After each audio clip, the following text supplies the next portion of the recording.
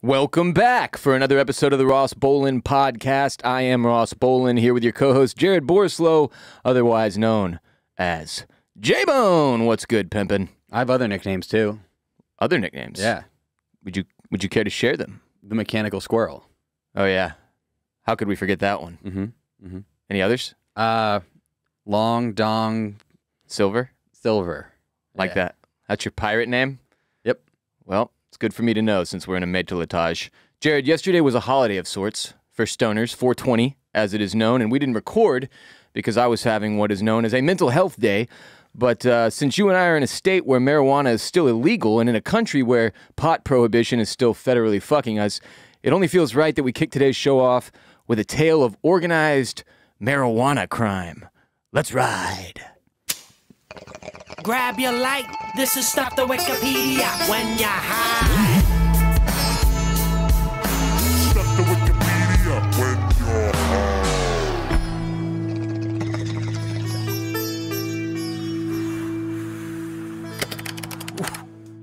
I heard Cade cough out there while the music was playing. Do you think he's hitting a bong? It's possible.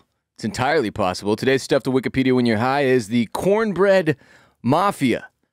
The Cornbread Mafia was the name for a group of Kentucky men who created the largest domestic marijuana production operation in United States history. It was based in Marion, Nelson, and Washington counties in central Kentucky, and the term Cornbread Mafia was first used in public by federal prosecutors in June 1989, where they revealed that 70 men had been arrested in a press conference.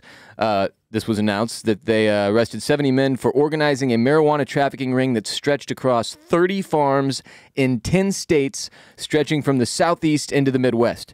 Between 1985 and 1989, 70 Kentuckians were accused of growing 182 tons of marijuana on 29 farms in 10 states, Minnesota, Illinois, Indiana, Michigan, Nebraska, Missouri, and Kansas included, which federal prosecutors considered to be the, quote, largest domestic marijuana producing organization in the nation.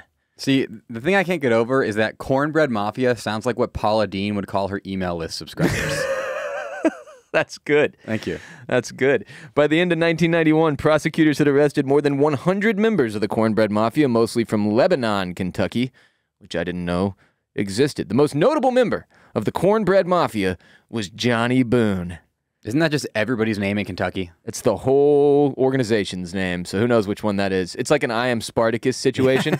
I'm Johnny Boone. I'm Johnny Boone. No, I'm Johnny Boone. Yeah. But what a name. They're all Johnny Boone, and they're all related. What a name. Johnny Boone. Of course, the most notable member of the Cornbread Mafia's name is Johnny Boone. He was arrested in 1987, the year I was born, as the ringleader of a marijuana operation in Minnesota for which he served about 15 years in prison. In June 2008, police discovered Boone growing 2,421 marijuana seedlings on his farm outside Springfield, Kentucky, in Washington County. They counted each individual seedling to the one? They really get you. It's like when I got arrested for the first time and I had one loose cigarette in my pocket, and despite charging me with possession of marijuana and minor in possession of alcohol, they popped me for minor in possession of tobacco for the one loose freaking cigarette. Like, they get you for every seedling, Jared, when Couldn't they can. you have said you picked it up because it was litter, and you were like, I don't want to, I'm just a good Samaritan? At this point, the guy wasn't hearing it, but, you know, I could have potentially tried to make that argument. But this guy escaped Boone. And under the threat of life sentence without parole, he escaped because the bust would have been his third federal conviction under the three strikes law. We all know how that goes. Boone became a fugitive and the subject of a segment on America's Most Wanted on December 22nd, 2016. After 8 years on the run, Johnny Boone was arrested in a small town outside Montreal where he had been tracked by the U.S. Marshal Service. I feel like the three strikes policy is really dumb because it's after you have two strikes down, you're just going to go out guns blazing because you're like, fuck, I'm going to prison for life. Getting another strike for sure at some point. They should call it the 4 strikes law and then just make it be actually 3 strikes, like to trick people. So they're like, oh, I'm fine. I got another strike. And they're like, guess what, bitch?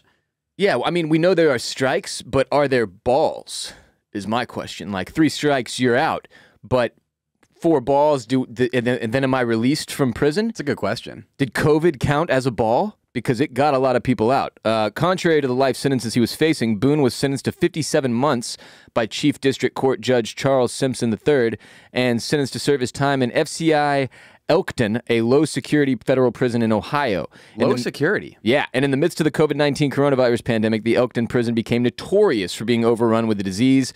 On April 8th, 2020, a former Louisville police officer, Brandon Wood, who was serving time there for his role in a child sex abuse scandal, asked a judge for release due to COVID-19, so Boone's attorneys made a similar request on May 21st, and he was granted release on June 3rd of 2020. President Barack Obama also granted clemency to 3 men from Marion County, Kentucky. All were either directly or indirectly connected to the Cornbread Mafia.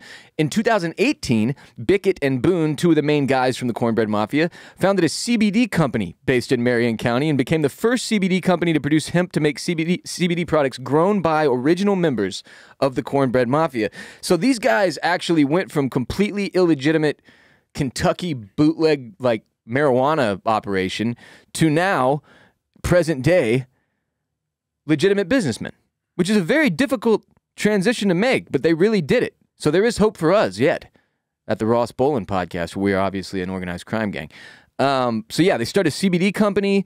They not only sell CBD products, but also grow the hemp to make their products on their family farms near Raywick, Kentucky, which is primarily grown by original members of the Cornbread Mafia. Their CBD products are the only CBD products endorsed by the original members of the Cornbread Mafia, including Joe Keith Bickett and Johnny Boone.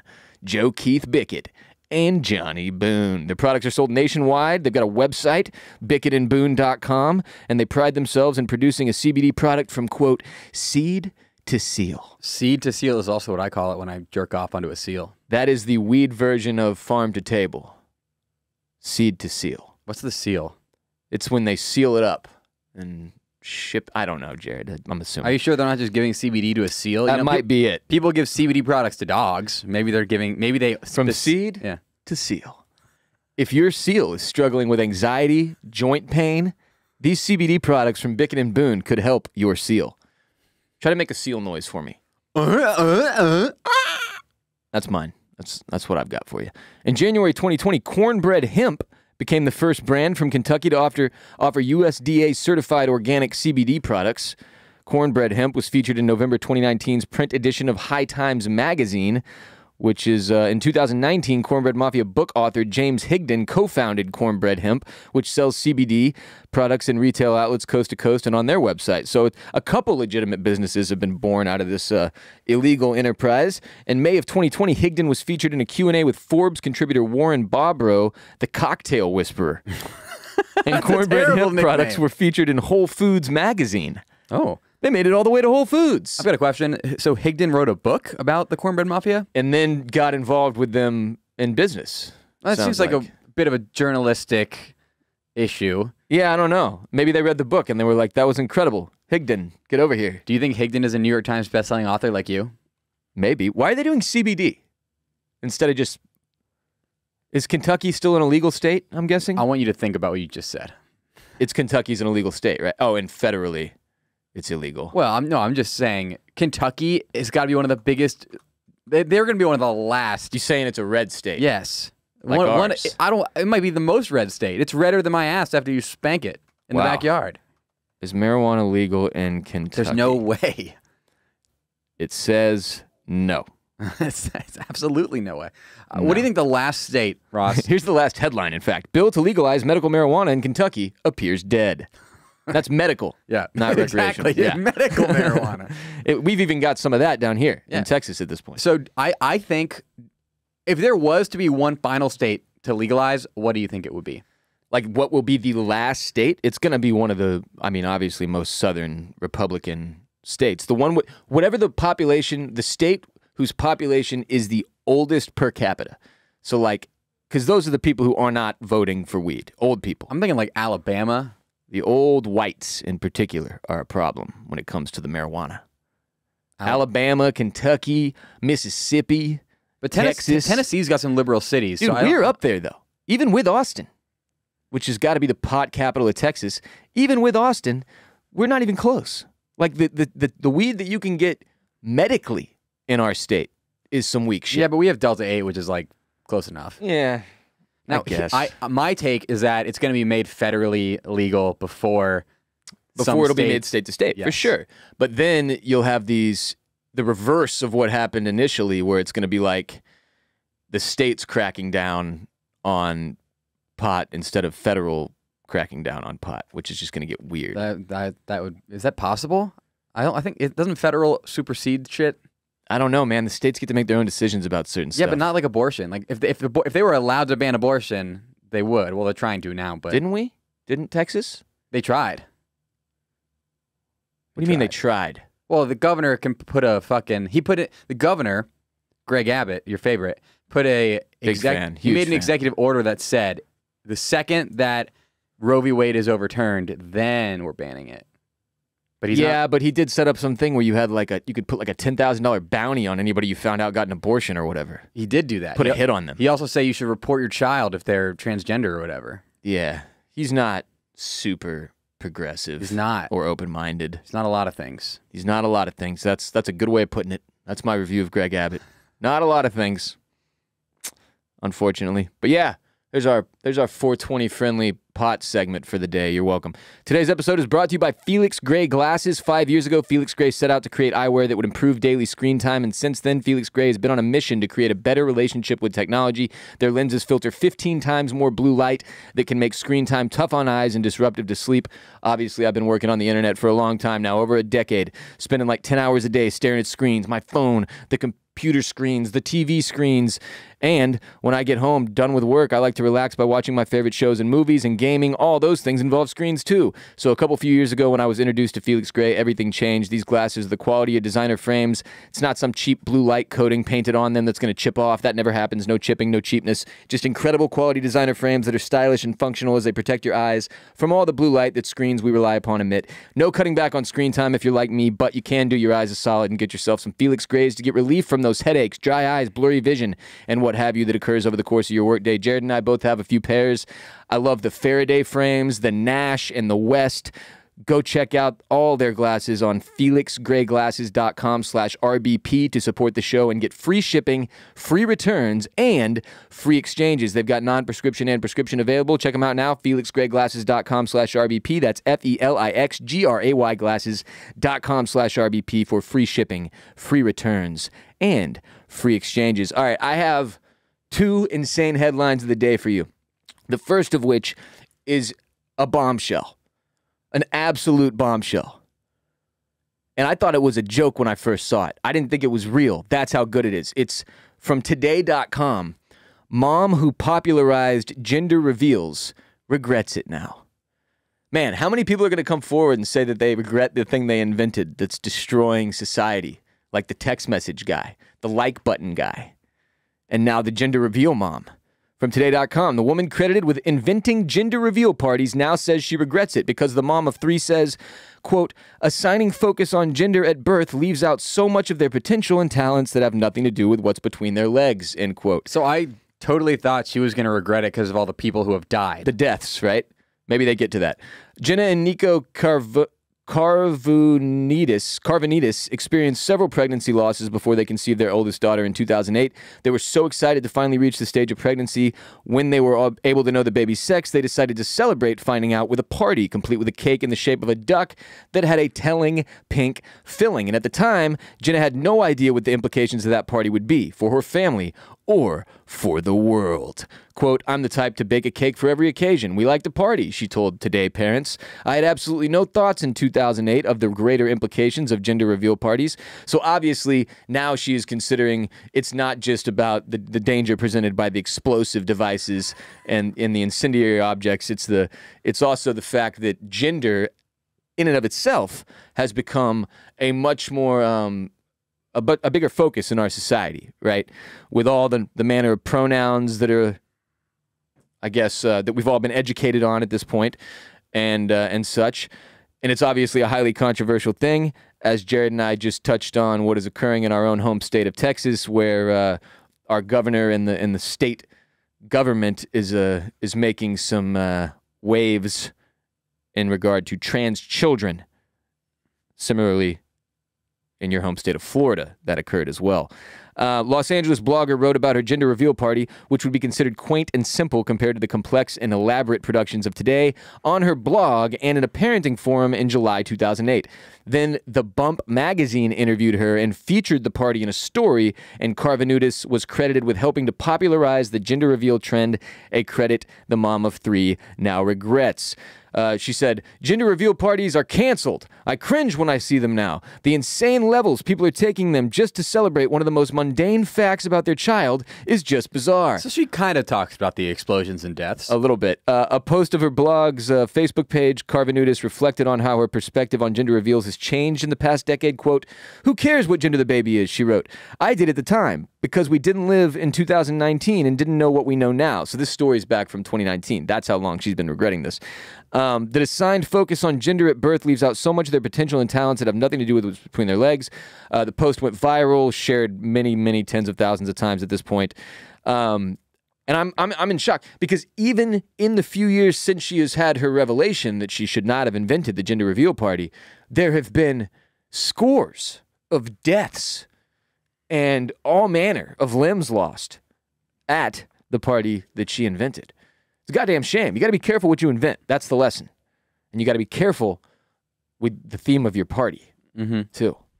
Yeah, I think it's just like the idea of, hey, here's our baby's gender. Here's a large bomb made by amateurs. Right, yeah. I don't know how they came together. How is it still happening? How those two things came together. How did the leap go from her party with a nice, cute, pink-filled duck to a cannonball killing a man? That's the crazy thing, is we took what was supposed to be a simple thing. You get a cake, you cut the cake, you look at the color on the inside of the cake, and you walk away. To full-blown, like, refrigerators filled with tannerite being shot with high-powered sniper rifles at distance to explode in a blaze of glory that turns blue or pink. It's fucking insane. It's just ridiculous. I mean, we're spending whole half days on this shit. Yeah. The humans. People are taking off work. Taking off work, getting boozed up, and blowing stuff up. All in the name of finding out what color is going to pop out of something. What gender the now fatherless baby is going to be. You're losing at least one parent at 20% of gender reveal parties, right? Yeah. The math is just horrible at this point. And yeah, so Carvanudis should regret it. But it's good to know who's responsible for all these deaths that we report on. Yeah, she shouldn't have come out and claimed it. Now she's got blood in her hands. Yep. That's tough. You can't wash that blood off, Jerry. That stains forever. The blood of a gender reveal party never washes away. Our next story is that John Daly's son, who has played one college golf team tournament, signs NIL deal with Hooters. You remember NIL, right? Yeah. The college kids are allowed to sign endorsement deals now with brands, and this is the most, obvious one that I've heard yet. Of course, John Daly's kid is going to sign with Hooters. Here's the story from Golf Week. John Daly II. They call him Little John. He named his fucking... I'm just like, if you're a degenerate and you know it, like John Daly knows it, dude. Like, he wakes up, walks out of his RV, and lights a cigarette with a drink in his hand, right? Like, that's a degenerate. This man gambles $50,000 a pull on a slot machine. That's a degenerate. You can't pass your name down to the kid. Mostly because it's just going to make it really easy for the creditors to find your kid once you die and you're like $5 million in debt. Yeah, and just like his Google is fucked. Right? Like you can never John Daly II's name is ungoogleable forever. I do like that they call him Little John Daly. Like, that is a tight name. It's kind of dope. Little John is one of the coolest nicknames you could possibly have. Anyway, he's played John Daly II in one tournament for the University of Arkansas, which is also where his father went to school, and also the only college campus outside of Texas that I've ever visited. Loved it in Fayetteville. Beautiful. I was dating a girl there at the time. I wasn't just like wandering the country. Is it like in the Ozark Mountains? Kind of. Fayetteville? Yeah. Yeah. There's mountains. It's mountainous. People say, and I'm sure we have some Arkansas listeners right now, but people say Arkansas is one of the most underratedly beautiful states. I agree with that statement. As somebody who went to camp there at Camp Ozark in the Ozark Mountains, it was gorgeous, man. It really is something else. And Fayetteville, just in and of itself, it's got to be like a top 20 college town. It's got to be. I have a hard time believing there's 20 little quaint, beautiful college towns like that around. But You know, They had Brett Bielema as their coach for a while. They did. Former Wisconsin coach. Noted strange name to say. Makes you feel funny. Brett Bielema. Bielema. Double B's. Remember my favorite GIF of all time. Brett Bielema. You know how there'll be like a large procession and like parade. Like there'll be like barriers up outside the stadium for fans to stand at as the players walk in, and you clap for them. They high five you as they walk into the stadium. Now there's a famous video and GIF. Brett Bielema was doing this walk at Arkansas. Yeah. And at one point, he fell down. He tripped. However, nobody has ever tripped the way Brett Bielema tripped. The way he fell, it's like he got shot by a sniper. Oh yeah. He fell to his knees first. He's walking. He falls to both knees at the same time and then falls on his stomach. And people made GIFs of like the sniper from Saving Private Ryan going like talking in German and then shooting, and it just cuts to Brett Bielema. He's praying. He's doing the prayer. Oh, He's doing the prayer, yeah. and then he takes out Brett Bielema. Yeah, I remember seeing that shit. Yeah, it's like the scene in Tropic Thunder where Ben Stiller is making fun of the actual Vietnam movie, and he's getting shot like 400 times on his knees doing this. Love that shit. Anyway, John Daly's kid posted 1 round under par during his only event played so far, but that did not stop him from signing a name, image, and likeness deal with Hooters, an agreement that was announced on Tuesday. The statements are phenomenal here. Here's the one from the senior Daly, John Daly, that we all know and love. Can't express how excited I am to be back with my Hooters family and having my son beside me on the next generation. And it says, what the fuck? Where's his? Oh, yeah. The kid also had a quote, but here's the terms of the deal were not disclosed. Quote, Hooters is thrilled to make our long-standing relationship with John official and to enter an exciting new venture with Little John as our first NIL ambassador. Hooters senior VP of marketing said in a release, John's larger-than-life personality makes him an ideal representation of Hooters' fun-loving spirit. With Little John, while Little John will promote our brand to the next generation as one of the next big names in golf, we are ecstatic to have the Dalys, fantastic golfers and great personalities, on board as spokespeople for Hooters, the definitive 19th hole. I told you the story. My brother and dad were playing golf in Clearwater, Florida, and they hear some jackass blasting fucking music from a Bluetooth speaker on the golf cart, and they turn around and it's just John and Little John. Yep. On a public course. Yeah, they don't give a fuck. They really, really, really don't give a fuck. But I love this for the kid. It's great stuff. I'm trying to find his tweet. But, oh, yeah, so in the announcement, my favorite part of this is that the pictures they've put up to be like, John Daly II, Hooters. It's just those two goofballs on a golf course with 2 Hooters chicks. And John Daly II is one of the funniest looking human beings that currently walks the face of the earth because he looks like John Daly in the face, but then with not a giant John Daly body. And he dresses like absolute shit. So, congratulations to Hooters. He's the next big thing in golf. Yeah, and that's the other side of this, is that, like, we all know there's like a, 1% chance that John Daly II actually ends up being a noteworthy golfer, right? Well, he's famous because, in the tournament where you play with your son, because, Charlie Woods and Tiger Woods play together and they steal a lot of headlines. Yeah. But they didn't really have a chance because Charlie Woods is like 12, whereas Little John, they might have actually won that because he's a good golfer. Yeah, he's a legitimate University of Arkansas golfer. It's just like he's only played one fucking college tournament so far, so you have no idea what his career is going to look like when it's all said and done.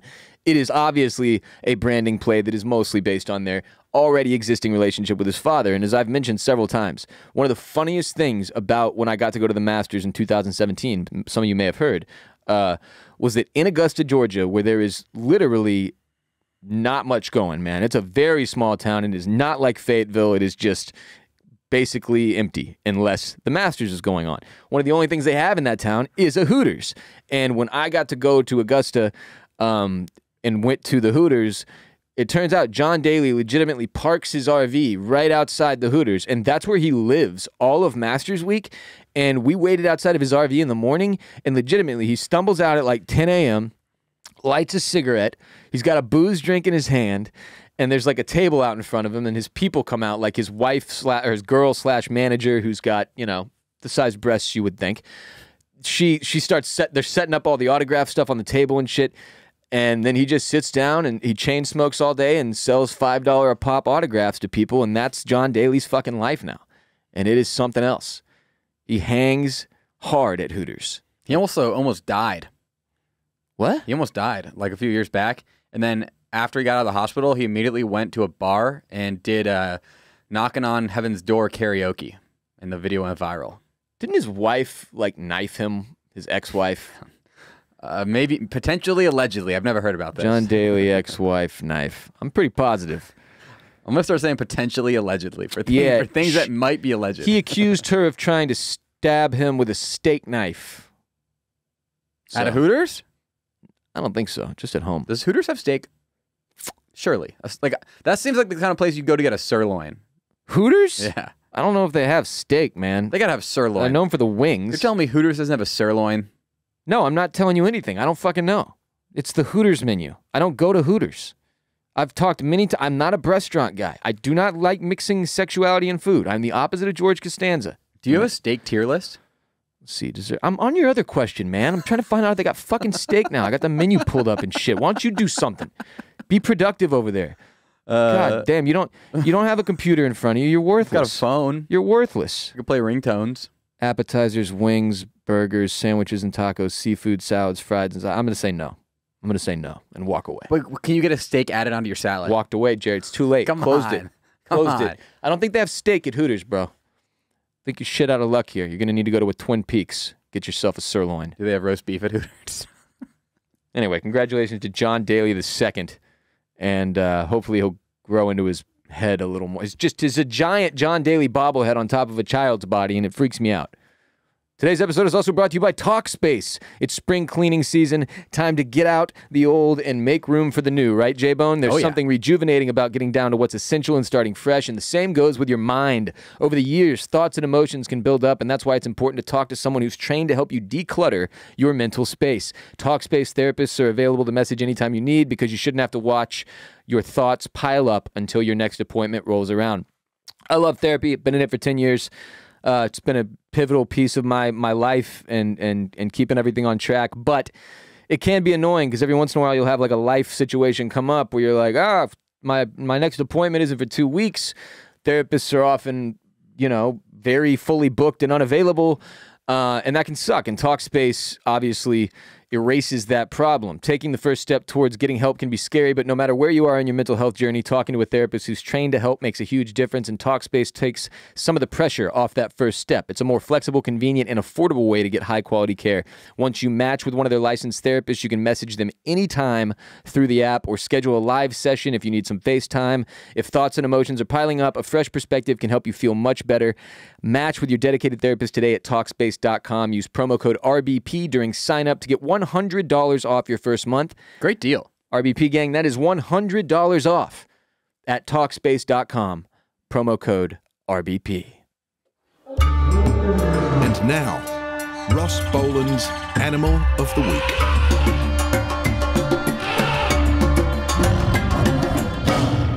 Love it. You're the dog, J-Bone?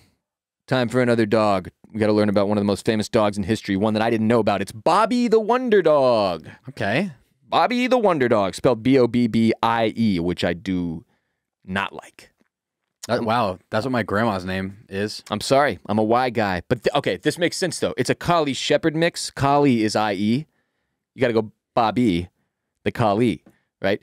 Many of us include, I'm just going to read you the story. Many of us include our pups with us on trips. This was the case, too, for the Braziers when they drove, it's an interesting last name, from Silverton, Oregon to Walcott, Indiana to visit family with their 2 young daughters and family pet Bobbie, a Scotch Collie and English Shepherd mix. So, Bobbie gets into a scuffle with a couple stray dogs and takes off. And the Braziers have to go home to Oregon. They can't find their freaking dog. They leave behind instructions should the pup turn up. But they unfortunately go home believing they're never going to see their family dog again. I'm getting major Homeward Bound vibes already from this story. Okay, 6 months passed, dude. 6 months. Half a fucking calendar year. And Bobbie turns up scratching and pawing at their owner's front door. And what they find out is Bobbie crossed over 2,500 miles in cold winter to be reunited with the family. And the story becomes national news in a matter of weeks. Bobbie's in the spotlight. And then people start coming out and saying, like, holy shit, I fucking saw that dog wandering in the street. It was all fucked up. I took it inside and fed it and like took care of it for a couple weeks. And then when it was all healed up, it went on its way. And all these different people had like helped this dog make its journey 25,000, however many miles I said. Who takes in a dog, 2,500 miles, feeds it, cares for it, and then goes, all right, see you later. It's like that, remember in Kung Fu Hustle when the baby's coming down the river and she picks the baby out of the river from its cradle and goes, oh, so cute. Puts it back in the cradle, pushes it back down the river and goes, bye-bye. No, but that's hilarious. It's the opposite of what happens in The Prince of Egypt. Yeah, it is. But yeah, it's pretty wild, man. I mean, and, you know, to the story's credit, when I'm in my neighborhood and I see a dog wandering in the street off its leash, I usually stop to at least try to get the dog to stop with me and wait to see if somebody's around. Now, I'm not going to spend a whole day on the whatever, but like, example, recently I was driving into work and our neighbor has a little chihuahua that they leave outside all the time, but I didn't really know this yet, and it was chilling too close to the street, so I got out to try to help the dog. And then eventually, its people came out and they were like, "No, this is where it stays." And I was like, "Oh, is that the one in your neighborhood?" Yeah, bro. I drive by that dog all the time, and it's outside all day, I'm every so day. scared I'm gonna run over it. It's in the fucking street for 20 hours a day, all day, every day. I fucking hate that dog. Yeah, and it's a chihuahua, so it's like small and squirrel size. It's so fat. Fat little chihuahua, though, for sure. Dude, I'm actually kind of pissed at that dog's owner. Somebody's gonna hit that fucking dog. Yeah, and if it's me, not I'm great. gonna be so sad. Dude, I've been here like 4 years now, and it still hasn't happened. It's some kind of miracle, but that dog just knows like the squirrels do, or some of the squirrels. Here's the issue I have. When I'll drive by that dog and I know to look for it, and somebody will be driving toward me, and it'll be kind of the thing where there's a car on the other side of the road, so they're gonna need to go onto the left side of the road to get around that car. And I'm like, do I fucking flash my lights at them or wave at them to be like, hey, fucking dog in the road, fucking dog? No. You don't. Because then part of me goes, well, they're going to be like looking in their review at me going, what the fuck is that jackass doing? Just worry about you, dickhead. Okay. Just worry about you. Okay. Why are you so worried about everybody else? You just don't run over the dog. That's your responsibility. Okay, so back to Bobbie the Wonder Dog. It survives, it comes home. What did I say? Oh, yeah. So stardom brings even more stories, many from people who claim to help him along his journey, feeding him scraps, giving him water, or tending to his scraped up paws. He gained so much attention that in 1924, Bobbie even starred in a silent film. Wow. In 1927, Bobbie was buried at the pet cemetery ran by the Oregon Humane Society. Today, this is one of the most famous dogs in history that we know of. Tourists from all over the world can visit its grave, as well as view a 70-foot mural honoring his journey in downtown Silverton, the home he traveled so many miles to return to. They may have gone a little bit overboard with a 70-foot mural. That's 7 stories tall. 70 feet for Bobbie the Wonder Dog, Jared. And I've never even heard of this city. This might be the tallest building in the city. It has to be. It's Silverton. It's like Bobbie the Wonder Dog is now the god of that city. If he's just a 70-foot mural looking over the city. It was too big. Wild as hell. Upon his death in 1927, he was buried with honors at that pet cemetery. And a week later, German Shepherd film star Rin Tin Tin laid a wreath at Bobbie the Wonder Dog's grave. This is the most 1920s shit I've ever heard in my life. His grave is sheltered by a, quote, fancy white and red doghouse. Was received during a promotional appearance at the Portland Home Show. The gravestone has now been moved outside the house for better viewing. Wild. 2,500 miles, man. Bruce and Bella would have absolutely 0.0% chance of pulling that shit off. There's no way. They're not making it a half mile. They're not making it one house over. One block. It's not happening. Yeah, 2,500 miles, man. Bobbie the Wonder Dog. 70-foot mural. God of Silverton. Pretty wild. Today's episode is also brought to you by Manscaped. Have you started spring cleaning yet? The carpets need cleaning, the drapes need dusting, and your lawn needs mowing. Spring has sprung, and the global leaders in below-the-waist grooming have the best tools for cleaning aisle 5 in your pants. Time to clear out of your winter bush and join the other 4 million men worldwide who trust Manscaped by going to manscaped.com for 20% off plus free shipping when you use the code RBP. Manscaped has the full package you need for spring cleaning this year, the Performance Package 4.0. You just get that, and you'll have everything you need to get your boys looking and smelling like the fresh tulips your partner wants. To start your spring cleaning, use the Manscaped Lawnmower 4.0 trimmer, which comes in that package, to get the most precise shave on your hedges. It's waterproof as well. No need to worry about watering your grass with this tool, equipped with an LED light, so you know it'll be a major asset to the new shower routine. You can clean your holes and smell the spring air with the Weed Whacker. And not that hole, Jared. It's for your ears and your nose. Your nose and ear hair trimmer with proprietary skin-safe technology, which helps prevent nicks, snags, and tugs in those delicate holes. After clearing out your nose and ears, make sure you get rid of that foul ball smell that you have, Jared, with your disgustingly smelly testicles by using the Crop Preserver and Crop Reviver. The Preserver is an anti-chafing ball deodorant and moisturizer. The Reviver is a spray-on toner for your balls, keeping your balls nice and toned and from sticking to your leg and makes them smell like fresh flowers. And you can finish off your grooming routine with the Plow 4.0 or the 2.0. It's a perfect razor for the finest shave on your face, because if you're using your Lawnmower 4.0 on your balls and your face, you are doing it incorrectly. The Plow 2.0, that's the one for your face. And the Lawnmower 4.0 is for your downstairs mix-up, Jared. Don't get it confused. I won't. 20% off plus free shipping. Use the code RBP at manscaped.com. 20% off plus free shipping when you let them know we sent you by putting in code RBP when you check out at manscaped.com. It's time to throw out your old hygiene habits and upgrade your life with Manscaped today. Jared, you may have heard Netflix, the original mammoth streaming platform, has experienced some serious issues over the past week or so.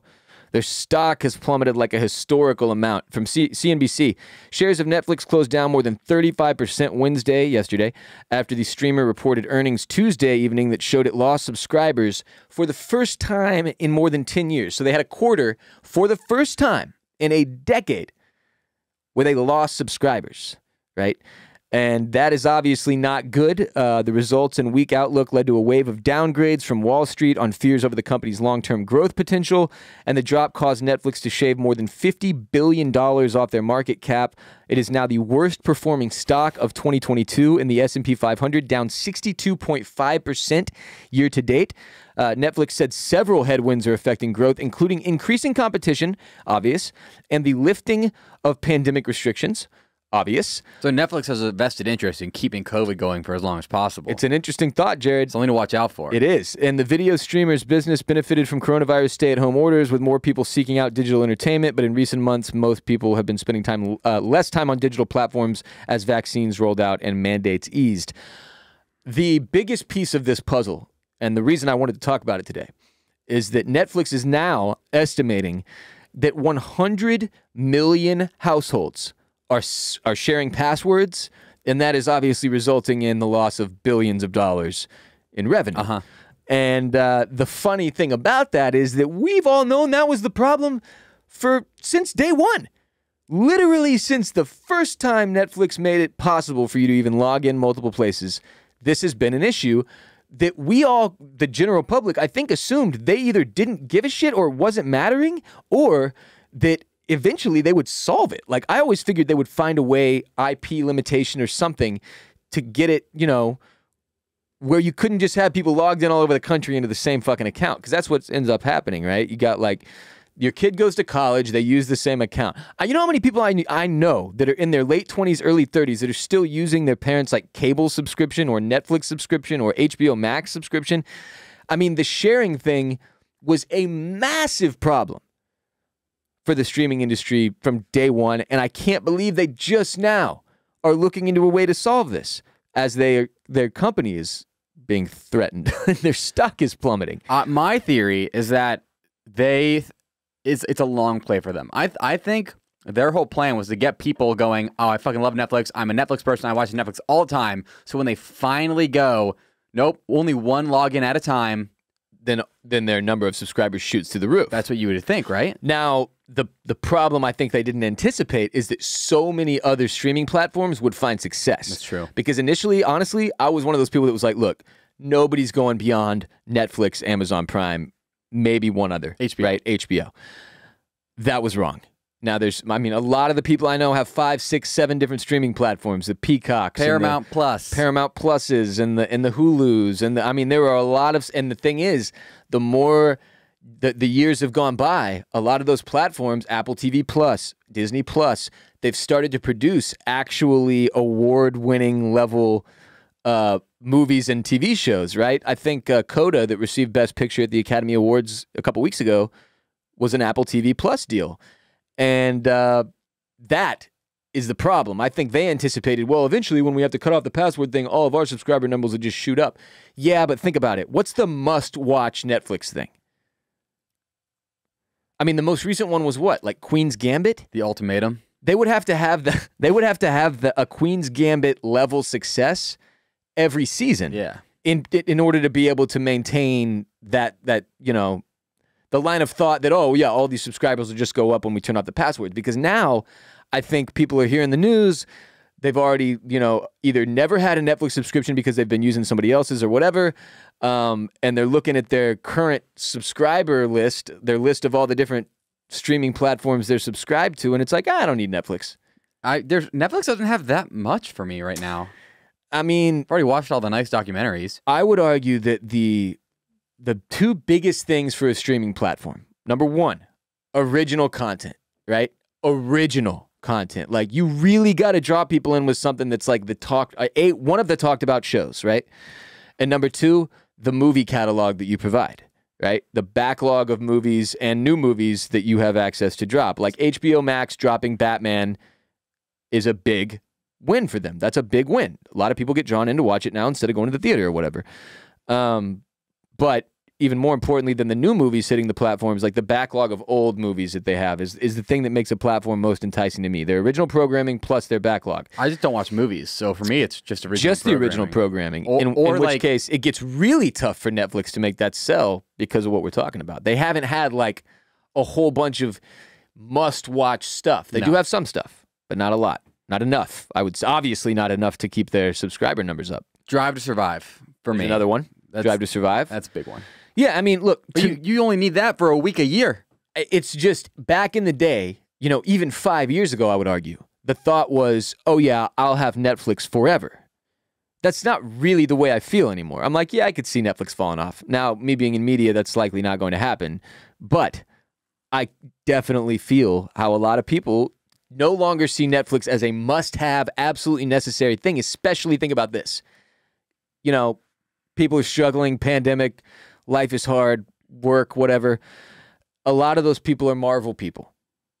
And if you're picking a platform and you only can pick a couple, like Disney Plus is going to get your business as a Marvel fan. Now, there are other examples like that where these built-in fan bases are automatically going to go to X platform because of their offering. And then Netflix is just another player in the game at that point. They're no longer an essential. So crazy to me that they're just now realizing how fucked the password sharing thing is, because it's too late to fix. Like, I don't know how they think they're going to maneuver here, but they're not going to get all the subscriptions they think they are out of that. If they get a bunch of subscriptions, it's at the cost of people hating them. Yeah, which is the thing they always wanted to avoid, I assume. Anyway, fucking crazy. Speaking of annoying technology stuff, I am getting 10 spam calls a day again. It's just ridiculous. And like, really, the spam texting has increased over the course of the pandemic, more and more over the past several months even. And at this point, I want to know how much money is lost in the American economy to text and phone fraud annually, because I bet it is a staggering number. Uh-huh. You know how many times a day I come close to clicking on one of those stupid fucking links in the text? It's like, click here to track your Amazon package. And my brain barely gets to, hey, idiot, you didn't order anything from Amazon, right as my finger is about to press the blue link. And if you press the blue link, I don't know what happens. I don't either. I don't want to know. It's not good. I know it's not good. I kind of want to know what happens now. If you've ever pressed the blue link in any of those spam texts, let us know what happened. Yeah, if you're one of the idiots over the years that I've gotten a DM from you on Instagram that said like, hey, I've got something to show you. Tell me what happened. How did you get to that place? Because I imagine it involved a blue link, and I don't want to go to there. Here's what my brain says. My brain says, I fucking touched that blue link. Everything I fucking is have is gone. That's what my brain tells me. My brain tells me if you click on that blue link, it's everything. Your identity just disappears. I'm gonna come home and there's gonna be somebody banging my wife. Yeah, that's exactly right. It's just some other dude. Name's not even Jared. Seriously, that's what I feel like will happen. It's that guy with the fucking dog. I'm gonna come out. There's gonna be 2 dogs in my front yard, and this guy's gonna be banging my wife. Bing bong. Yeah, that's not what you want, man, and that's what happens if you click on those blue links. Your bank account is empty next time you check it. Your wife is getting boned out by some other dude that looks a little bit like you with a different name, and you're done. It's over. You got to go start over. That's it. You start over. Might as well go into the wild for a couple weeks and then come back out and just whole new identity, man. Bing bong. Because that's the only option you've got at this point. Because you clicked the blue link. Never click the blue link. Never answer the spam call. No, look, I don't know how many times Fortnite and your bank and Cash App and Venmo have to send you the message. We will never ask for your personal information for any fucking reason through email or text message. They say that. Every one of them says it. Because they have to, because jackasses are scamming on every platform. Pay attention to that. They will never ask you. So if somebody calls you and says, I need your whatever number. No, fuck that. Fuck that. You go look them in the eye at the bank or whatever, you know? Don't trust text, don't trust email, don't trust phone calls. I don't know how many times we have to say it, but it's still a huge problem. And it makes me suspicious when like I'm getting blown up and I consider myself to be a relatively smart person when it comes to technology and such, and I'm still coming close to clicking on it because I can feel the draw. Because I just want to know. And some days I'm like, maybe I should click the blue link and just start over. If I don't have Wipe the slate. If I don't have your phone number in my phone, you're not getting your call answered. It could be the cops telling me that my house burned down, and I'm like, I'm sorry, you're going to go to voicemail. Yeah, there's like 6 people's names who I recognize that I'm answering the phone for, and that's it. Anybody else, you're going to voicemail, and if you leave a voicemail, I might not even listen to it. Sometimes I click over to the voicemail thing, and it's like 1 minute and 46 seconds, and I just delete it. Move on with my life. That is not a fair and effective way to communicate. You're giving me anxiety, man. You know who leaves voicemails? Yeah. The fucking police. If I was unemployed like I was for much of the last few years, it would be bad because it'd be like people calling to follow up on my application. And I'm like, nah. You got to answer every number. One of them you're giving your bank account info to. Yeah. Right? Hey, we're hiring you on the spot. We want a direct deposit. Yep. See how believable that could be, though? I mean, that's the thing about the scam artists is like, this is the laziest fucking job. It's so easy. That's it. You just lie. That's the whole job. Okay. Now, Reply All has gotten to be total trash, sadly. However, the podcast? Yeah.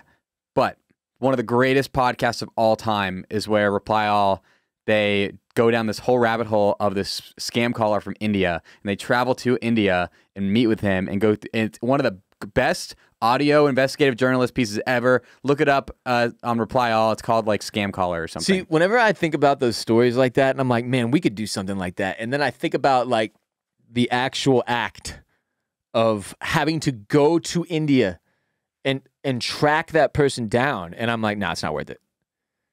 It's just not worth it. I mean, I get it. Good for them. And we need journalists like that. We need those people out there doing their jobs because it's not me. I can't do it. I just sit here and make jokes with you. India? India. Was he like well off? Was he crushing it? No? No. Dude, how? Well, he worked for somebody, and the person he worked for, I think he was slightly scared of them. Oh, so it's like a hardcore illegal enterprise. Mm-hmm. Ah, fun. So if it makes you feel any better, unless it's like a homegrown scammer, like the person scamming you probably is not living their best life. Yes, yeah. Prison of their own creation. Yeah, be like that sometimes.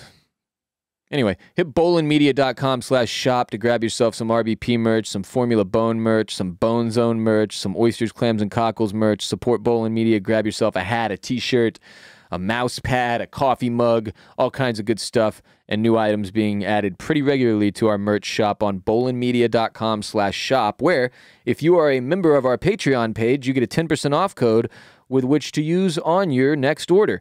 Patreon.com/Ross Bolen Podcast is where Jared and I release a third ad-free premium episode each and every week for our listenership to enjoy in exchange for their support. It's a minimum pledge of $5 monthly on Patreon.com/Ross Bolen Podcast to support the show. In exchange, you will get Mo, including Friday episodes that do not have ads in them and are even more unhinged than our normal free episodes that are on Apple Podcasts and Spotify. Jared and I have a blast every week on Patreon. We'd love for you to come through and support the podcast and support Bolen Media in exchange for an additional episode of the Ross Bolen Podcast every week. It's the same length as these other episodes. And yeah, get in there today. If you've never done it, you gain access to our entire backlog the second you log in. So you'll get hundreds of episodes from our past on Patreon that you could listen to immediately. I'll show you a backlog. Wow. Follow us on social media. We're on TikTok, where we're currently crushing it, or at least we were. I think we hit another They flagged us somehow. So, well, they flagged us because we put up a clip that actually did well. and then And then they noticed it. And then they noticed it. It's the one about Jesus. yeah, they didn't. Nutting. I thought the Chinese were anti-Christianity. I thought they were. I thought they would be secular. They or would be whatever. cool with our religious jokes, but they're not cool with it. I recommend everybody listening right now. If you are a TikToker, go to Yeah. TikTok, go to the RP page, At the Ross Bolen podcast. look at how our video has been performing before that video. and then after. Look at that video and then look after. It's like all the ones after it are like 5,000 views. All the ones before it are like 70,000 views. 200,000. Yeah, it's like it really. We got fucked. And it's funny because just as an aside, a little social media aside, several months ago when Jared and I were first getting into TikTok and realized like that was the next avenue we were going to destroy, and we have, in particular Jared with Formula Bone, which is over 120,000 followers already. It used to be that like pretty regularly on the RBP account, we were getting actual flags. Like it would flag our content, pull it down and tell us like, you can't post for 2-3 days or 2 weeks in some cases or whatever. And then now they've changed it up to where if you post something they don't like, it's a shadow ban, like Instagram does, where if you post stuff they don't like, I mean, I've seen people get like subdued for a month based on shit they post, right? Where everything they put up for weeks was getting no views on Instagram because of Zuckerberg's suppression tactics. So it appears that's what they're doing on TikTok now. Just FYI, be careful if you're a TikToker out Yeah, there. maybe we shouldn't talk about Jesus nutting. No jokes about Jesus experiencing orgasm on the TikTok. They just don't like sex shit at all. 'Cause Or- that's what we'd it always is. get That's taken what it down is. for back in the I day. don't think it had anything to do with Jesus, being honest. I think it's just the sexual jokes they do not like. Ross would be like, suck me dry, and then we get a 6-day ban. Yeah. Somebody, Couldn't even make a single boner reference. and then you got this one. Somebody suck me. All time. But yeah, patreon.com/Ross Bolen podcast for more episodes, and at the Ross Bolen podcast on TikTok to see our TikToks. We're also on Instagram, and we are at Ross Bolen Pod on Twitter. Follow Mr. Borislow at Jared Borislow on Instagram and Twitter, and me at WR Bolen on Instagram and Twitter. Of course, listen to the Formula Bone F1 show. New episode out now. Jared, tell the people shortly what it's about. Well, the Emilia-Romagna Grand Prix is this weekend, Ross. It's also known as Imola. It's a more common name. Imola. I preview Imola via the Formula Bone F1 show. It's phenomenal. Everybody's saying they've learned everything they've ever learned about Imola from Everyone my knows podcast. the very best. Check it out on YouTube. It's where it's, if you want hot. to watch your videos, It's where it's hot. it's where it's hot. The YouTube streets. Because I'm in it. My face is in it. It's hot as fuck. Yep. Almost pornographic. YouTube.com/Formula Bone to watch the latest Formula Bone F1 show from Jared Borislow previewing Imola. Coming up this weekend. By the way, speaking of TikTok, Ross, after we're done recording, stay seated because I have a great idea for a TikTok story, which if you're listening right now and want to see it, go to our TikTok. At the Ross Bolen podcast on TikTok. Jared and I will be back on Friday with another episode exclusively on Patreon for our supporters in the RBP gang, enforcers, and OGs. Until next time, peace be with you, and also with you.